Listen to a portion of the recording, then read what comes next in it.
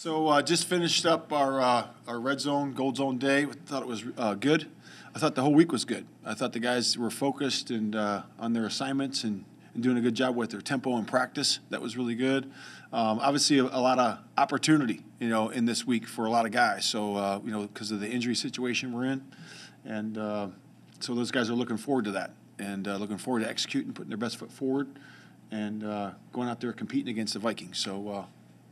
I'll open up the questions from there. Matt, it's obviously been a week where you guys were forward in the week about the emotions that guys were feeling and being open to all those things. As the week has progressed, how have you seen guys dealing with that? And now, obviously, as the news from Cincinnati comes out in positive format, how are you seeing the vibe in the building? Yeah, I think it's great. It's really the power of prayer. When you have, we had a focused prayer, like I said, on Monday's meeting, and we had guys break out from there and talk to their position coaches, and some of that was very emotional, for guys, and we got a chance to talk it out. And I think that, obviously the good news certainly lifts, a heavy heart, when you hear that, that's positive.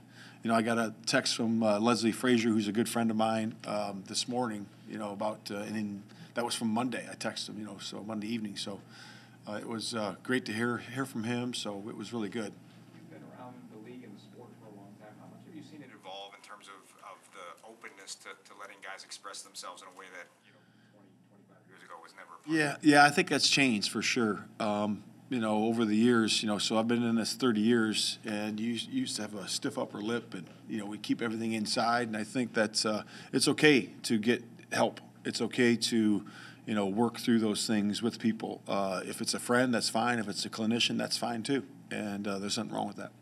You guys signed EQ to a contract extension. Yeah. What went into the decision to bring him back for another year? Yeah, just the man, first. We always talk about, does he love football?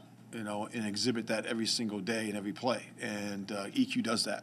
He shows up to work every day, and he works. And when you work on the practice field like him, those are the kind of guys you want to keep around. Fans, often look at production, numbers, stats, and say this is a good wide receiver, bad wide receiver. But are there things you're seeing behind the scenes that maybe fans don't? Yeah. Tyke's done a good job with our receivers blocking the perimeter. Obviously, when you're, the stats bear that out. And if you watch the receivers block, they do a lot of crack blocking on defensive ends, inside linebackers, safeties, and their second effort, blocks too. And he's certainly done that along with the rest of the receivers this year. Matt, are Chase Claypool and Cody Whitehair going to play Sunday? Yeah. Is there anyone that's not on the injury report that you're going to hold out? I don't think so. I'll do substitution review with the coaches after the podium, and I talk about who's going in and how many plays we're going to get them and what that's going to look like. But we'll get a final answer here coming up. Also, Sterling Weatherford has been on there with an illness for a long time. Is he all right? Yeah, he's good. Yeah, he's good. He's fine. He's going through some things, but he'll be fine. With more injuries to your cornerbacks this week, who are you looking at to fill those places? And what's the challenge of getting third-string guys ready? This is the guys that are on our roster. You got OJ and Breon, and those guys are going to be stepping in, in those roles, and that's important that they get put their best foot forward. The techniques and fundamentals that we teach are simple.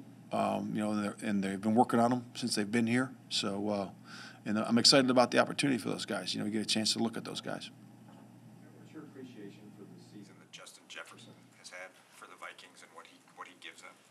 Yeah, just obviously when you have historic numbers like that, going all the way back, that's a really good season, obviously. And he's just a great talent. He's a great talent. He's very strong. He can do all things that you want a receiver to do. And Kurt's done a good job of getting him the ball and feeding him the ball this year. Hey, maybe talk about the opportunity. You don't have to necessarily name a guy, but can somebody make an impression in Week 18? Like, can you put a guy who's a roster fringe guy put up the tape that can matter moving forward? Yeah, I think that's true. But I also think that another thing that when you asked that question that came to mind was that it's also for the other guys. We want to see guys finish. We want to see them do things the right way, and play the right style. What went into some of the guys at different jersey numbers on today?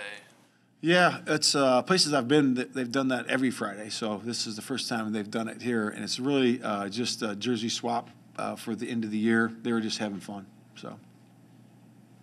weeks ago, you were rotating Alex Leatherwood at right tackle, and then he was a healthy scratch last week. Where's he at, and where do you view him going in the week? Yeah, I think he's doing well. He's been working, and we'll see. And I talked to Simo later on today where he's going to be, in terms of this game. But he's doing well, and I think he's getting better slowly. I know that he went into that one game and had some adversities and all that, but he's still working. One of the things that Pinocchio was telling us the other day was after the Lions game, he sat down with Justin and said, "Hey, next time we play this game, we want the stakes to be bigger and better and more important."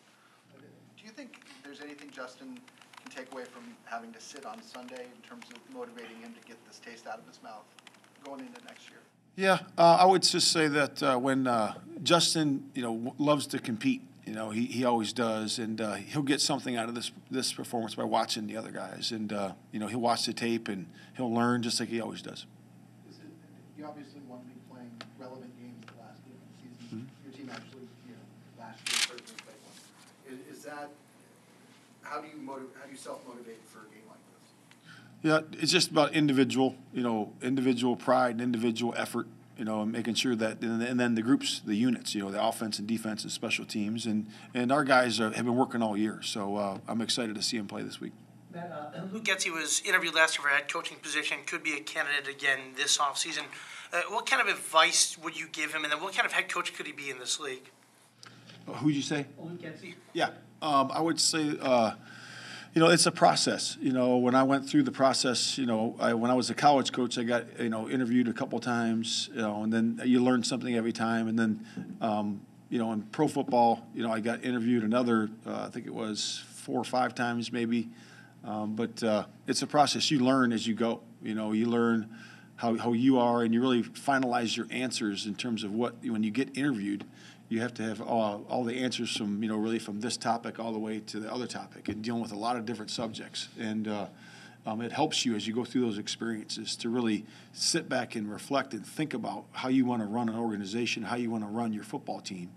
And it's just nothing like experience. So I would just say that you got to really be mindful and sit down and think. It's got to give a lot of thought to it of what your philosophies are, what you want to really bring to the table, and then can you execute that plan? Because a lot of times words are words. Can you actually execute the plan, through time, through effort, through being resilient, that you're saying to the organization, that particular organization? What do you think he could bring to that position?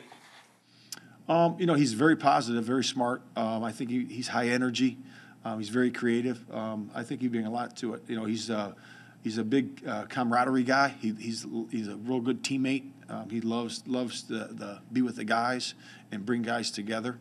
So I think that's a big component to be a head coach.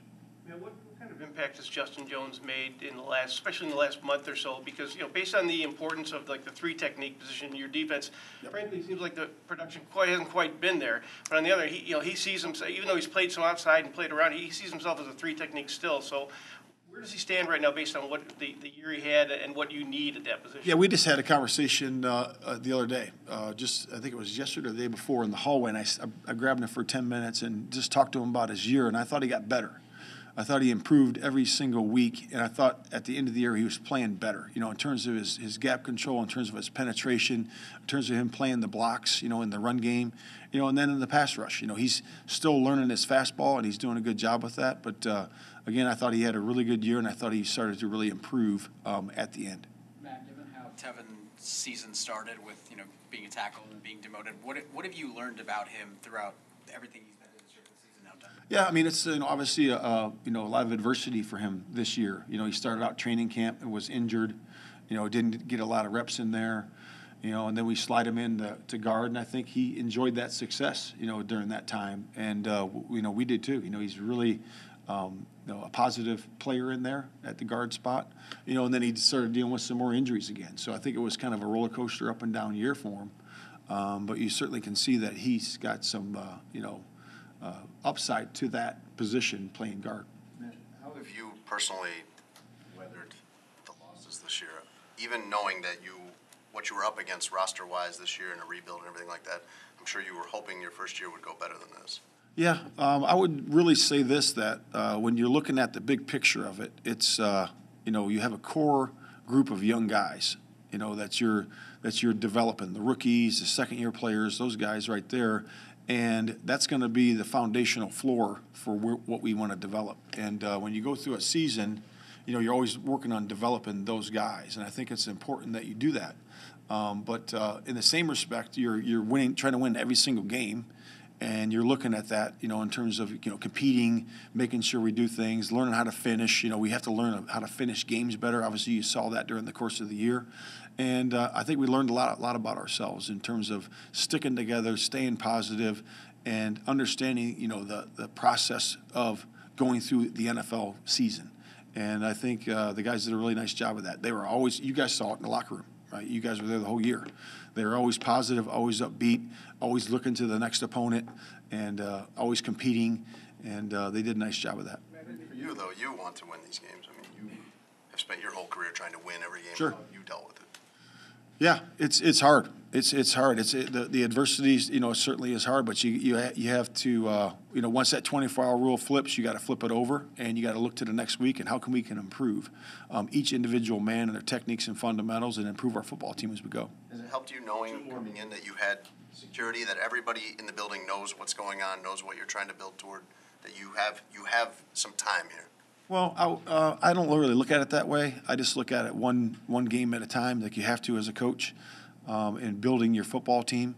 And the coaches really did a good job of developing a lot of these players. You can go across the board and look at it, and the coaches did a nice job of sticking with the task at hand, and that's about developing the player and developing the philosophies of the football team. Matt, in the development of Fields, over the last 9 months, what's most significant to you about who he is as a player and who he is as a leader? Yeah, I really got a chance to, obviously, with being with him the whole year, to really get to know him as a person. And, man, I'm very impressed, with his resiliency, with his grit, and, how he fights, how he works. He really is able to, take a great play, like the great plays that he had this year, and also, a play that wasn't, so good, and move to the next one. And that's a great quality to have, as a leader. And I saw him really come out of his, shell a little bit, in terms of the first couple games. You saw him come out as soon as he really started to perform and make these plays that he's capable of. You really started to see his leadership grow during that time, and that was what was most impressive about him.